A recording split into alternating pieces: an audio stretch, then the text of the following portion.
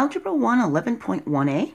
We're in a new chapter, chapter 11 now, and we're going to talk about radical expressions and equations. And this video is about square roots and principal square roots. When we raise a number to a second power, we've squared the number. So 5 to the second power equals 5 times 5, that equals 25.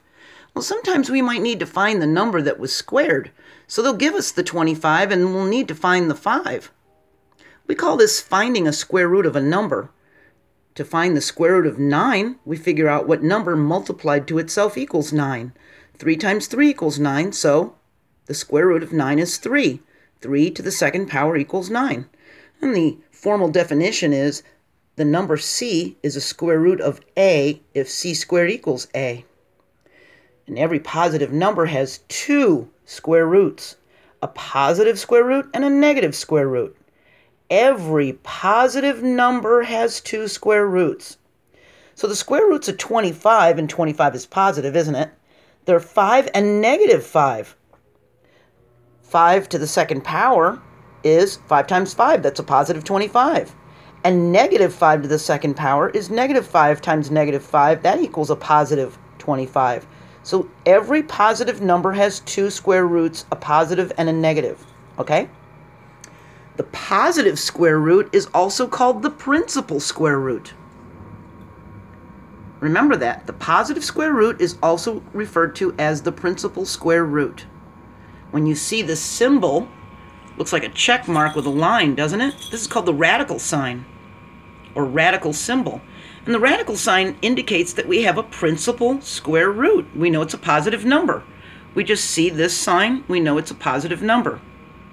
To indicate the negative square root, you're going to see a minus sign in front of the radical sign. See that? So that means when we have 25 underneath this radical sign, that means we need to find the square root of 25. That's a positive 5.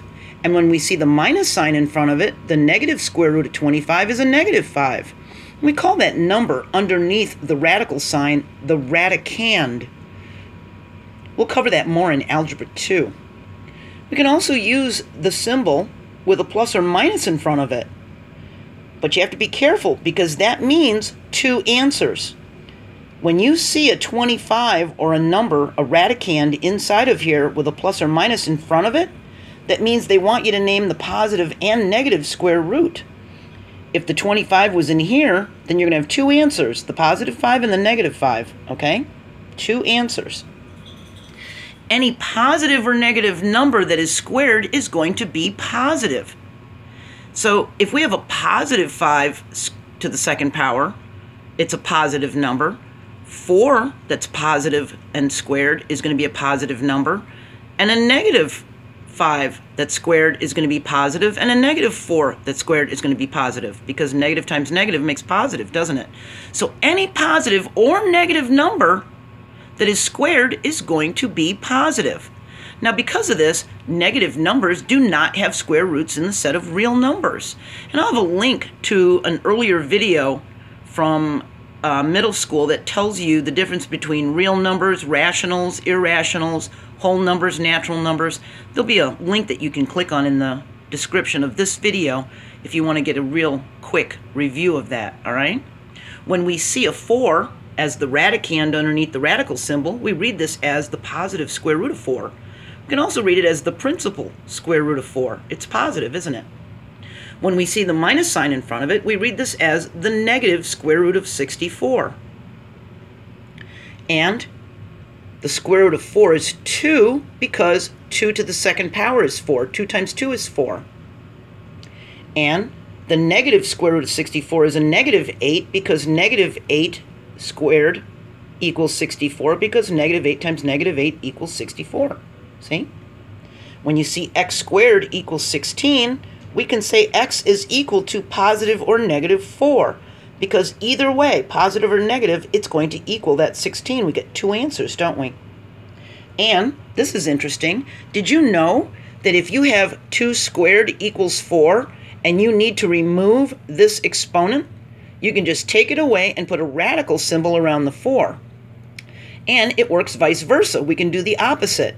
If you have a radical symbol around this 4 and you want to get rid of it, we can just put a little square on this side of the equation to get rid of that radical symbol, okay? And little 0 says that he only has one square root, 0. The square root of 0 is 0 because 0 times 0 is 0, all right? Just remember, we multiply two negatives and make a positive. Now our next video, 11.1b, we're going to talk about real numbers. We're going to talk a little bit about irrational numbers in there too. And if you want to link to any of the previous videos from Chapter 10 that we just finished, just click on the description of this video and you can go right to them. And there'll be that classifying numbers video in there, okay? All right, so now our whole chapter 11 is going to be about radicals, all right? I'll see you next video. I hope this was helpful. Bye.